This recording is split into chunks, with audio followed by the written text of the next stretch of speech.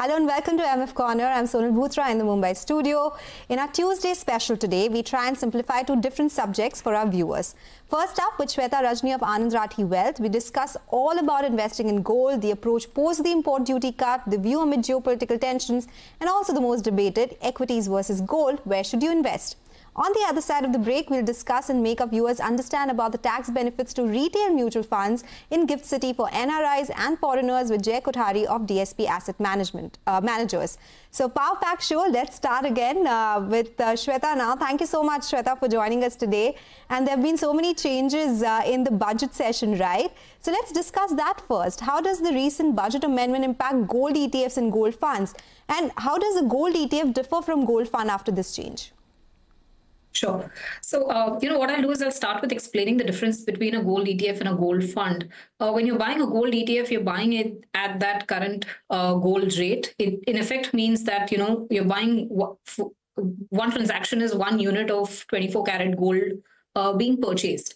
Whereas in a gold fund, you're ultimately, it's again investing into a gold ETF. So it's kind of a fund of buying an ETF. Gold ETF from a cost perspective is more efficient than a gold fund. ETF means you can exit any time. In a gold fund, generally you have an exit load. Coming to the tax, which has basically changed. Earlier, from 1st April 23 onwards, if you invested in a gold ETF or a gold fund, it meant irrespective of the holding period, you would be taxed at your slab rate. Post the budget changes, if you have invested into a gold ETF and your holding period is more than 12 months, it will be categorized as long-term and will be taxed to you at 12.5%. Whereas in a gold fund, if you hold it for 2 years, then it will be considered as long-term and taxed to you at 12.5%. Anything below that is short-term and taxed at the slab rate. So actually, post the budget changes, gold ETF becomes more tax efficient as compared to a gold fund. However, if you're looking at flexibility in terms of, wanting to do SIP investments or a few other things, then you have to choose. But from a tax perspective, ETF is better than a fund. Okay, so let's talk about all of these asset classes together. What do you prefer? Sovereign gold bonds, gold ETFs, or gold funds? Can you explain what works for each category? And if someone has to pick one, which one would that be? So, my vote, irrespective of which category you are as an investor, would be towards a sovereign gold bond fund. And the reason I say that, one is in a sovereign gold bond fund, from a tax standpoint, if you hold it on till that 8-year maturity period, and then on the maturity, the capital gains are tax-free for you. Second benefit of a sovereign gold bond fund is that apart from the gold price movement, you also benefit from a 2.5% of interest payment coming to you every year, which is taxed to you at your slab rate. So one, it gives you not just gold returns tax-free, it also gives you an additional return. However, the downside is it's not liquid, so you'll have to hold it on, in most cases, till the 8-year period. So if you have that time horizon, I would vote for going in for an SGB.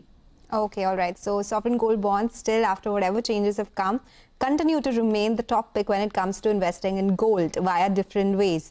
What about physical gold, Shweta? The import duty cut, but that has reduced the final price for those who invested some time back.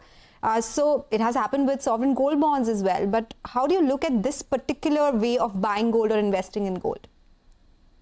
See, investing in physical gold does not make sense because, you'll have storage costs attached to it. Plus, there are other disadvantages, I would say, in the form of liquidability, you having to go and sell it in the market. So physical gold, I would say no. Also, import duty cut is just one of the factors that affect the gold price. A major impact towards the gold price comes in from what is the international price of the gold as well as your exchange rate. That tends to have a higher implication on the gold than the custom duty cut. So therefore, if you're looking from that perspective, I would say go in for a SGB than even a physical gold. Okay, all right. So physical gold is not something that you would prefer so much against the other options. But say between a silver ETF and a gold ETF, which one do you think is more popular? Which one would possibly give better returns to an investor?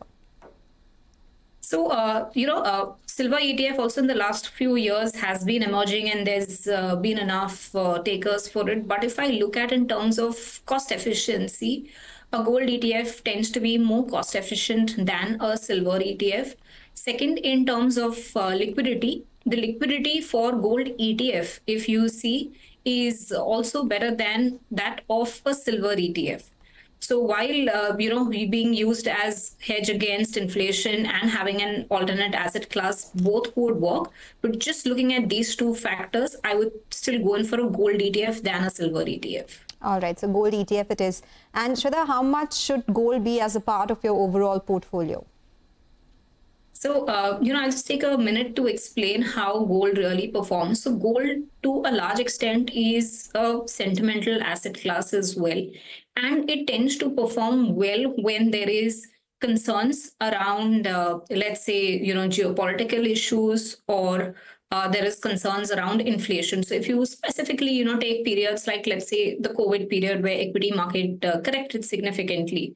And, if I just see there was almost a 38% correction, which happened from the peak to the trough. Gold at that time gave you positive 7-8% return. Or, times like Russia, Ukraine, which happened, where again, equity markets were correcting, gold ended up giving you a 3-4% positive return. But this is only specific periods. If you look at longer term cycles of gold, they tend to give you returns which would be lower than equity, but 1-2% higher than that of gold. So if I'm looking at a 10-year period, for example, debt would have given you 7%, gold would have given you around 9-9.5%, equity would have given you around 12%. Coming to the risk, debt, of course, if this is government paper, it's risk-free. The standard deviation of gold works out as around, somewhere 9% for a 10-year period, and that of equity works around as 12%. So therefore, if you have a complete equity debt portfolio, that is also just fine to have. But if you want to infuse gold, then to my mind, it should not be more than a 5% allocation of your entire portfolio. So, let's say if you are a long-term investor, you're looking at 15-year time horizon or, 10-year time horizon, I would say 70 to 75% of your money can be towards equity. 5% odd can be towards let's say gold, and 20-odd% can be towards debt instruments that you have. All right, so that's the ideal portfolio that you can look at in case you want to split it between debt, equity and gold. Shweta, always a pleasure speaking with you. Thank you so much for joining us today. It's a big development that took place, so always good to get in some expert advice on what's happening with gold ETFs, funds and sovereign gold bonds. With that, we'll take a quick break. On the other side, we'll be joined by Jay Kothari of DSP Asset Managers. We'll discuss about the tax benefits to retail mutual funds in GIFT City for NRIs and foreigners and try and understand what really went by in the budget this time. Stay tuned for that conversation.